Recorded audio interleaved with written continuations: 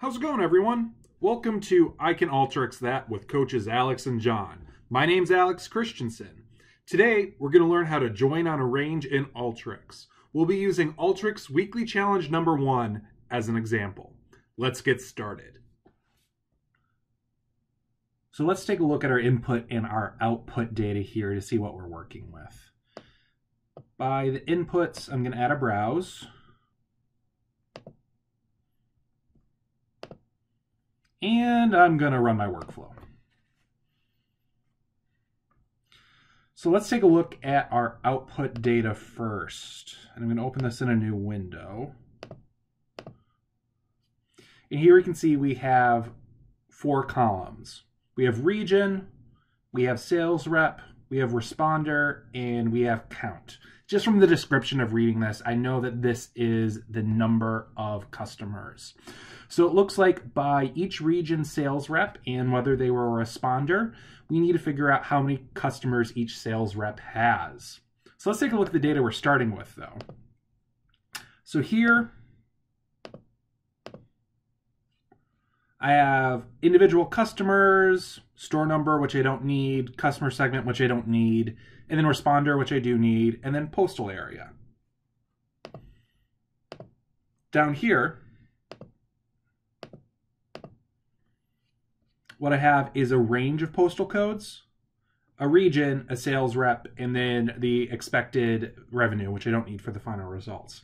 So here really lies the problem with this exercise, is in the customer data set, we have individual postal codes. There are 4 because this is in Australia. But here with the sales reps, we have a range. So how do we address this before we join the data together? Well, the first thing I'm going to do with the range data is I'm going to split up the fields. So I'm going to go to the parse table, and I'm going to go to text to columns, and I'm going to split the range field based off of the hyphen into 2 different fields. If you're following along, I'll give you a second to look at this. Range, the limiter of a hyphen, and number of columns is 2. So once I do this and add another browse afterwards, I'm going to open this in a new window again. What I see is the number 1 column is the beginning of the range, and then the number 2 column is the end of the range. I'm going to rename these fields using a select tool, and I'm going to rename one top postal code.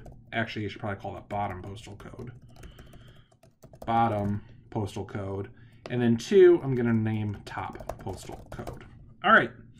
So now I have that done. What to do next? Well, with this data, I'll run it again with the new columns. I think I want to generate rows where I have 1 row for each of the numbers between this range. So using this first line as an example, I want 1 record for every number between 2000 and 2019. So Alteryx makes it really easy to generate some rows. So I'm going to bring out the Generate Rows tool from the preparation menu. And then I'm going to do a couple things. So I'm going to update an existing field. I'm going to change the bottom postal code to be the updated field. I need to have an initializing expression. So this is what I start with per row. And I want to start with the bottom postal code per row. Get rid of that number 1 there. That was the placeholder. And then we have the condition expression. So this is, while this condition is met, we need to keep on generating rows. So what we want here is the bottom postal code is less than or equal to the top postal code. And then finally, what do we do with every loop expression? Well, this is a range. So what we would do is we would take the bottom postal code and we would add the number 1 to it. But we have an error here that says type mismatch in operator. This is usually a data type error.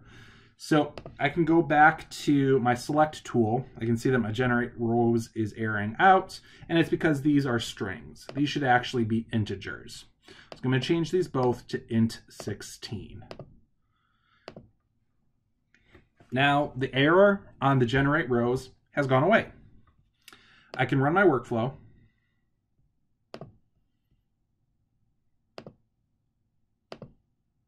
And now I can see that I have, within the bottom postal code field, I have all of the postal codes within the given ranges. I no longer need this top postal code field. We really only needed that for the generate rows loop. So I'm going to clean some stuff up. I'm going to use a select tool here. I am just going to call bottom postal code. I'm just going to call this postal code now. Get rid of top. And then now what we can do is we can join in our other data. So I'm going to bring in the customer information from before. Put that down here at the bottom. Scroll down a little bit. And what I'm going to do is join these data sets together.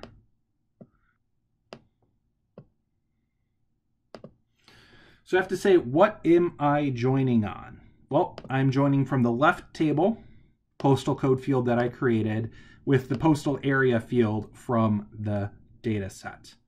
So now I can run my workflow. And I can see that I have all of the fields plus some more that I need. The final thing I need to do is I need to create that count that we saw in the output at the beginning, which is just counting the number of customers. So to do that, what I'm going to do is from the transform menu, I'm going to bring out a summarize tool. And what I need is region, sales rep, and responder. So I'm control clicking, and I'm going to group by these fields. And then I have one record per customer, so I can actually count any of these fields. But for simplicity's sake and just kind of for some impromptu documentation, I'm going to select customer ID and say we are counting this field. Now, I'm also going to rename these fields in the output field name because I don't want that group by. So I'm just going to say region, sales rep, and finally responder. And we're going to run our workflow and confirm our results. So here on the workflow I made, I have one record per region, sales rep, and responder. And at the top, I have the count of 476. And at the bottom, I have 93 and 10 records. Just to confirm, on my output here, I have the same 10 records, region, sales rep, responder, 476 and 93 at the bottom. As always, thanks for watching the video. Don't forget to subscribe to the Data Coach channel for more awesome lessons on Alteryx and all things data, analytics, and visualizations. Follow Data Coach on Twitter at AskTessellation and follow me personally on Twitter at Abracadata89. Thanks again.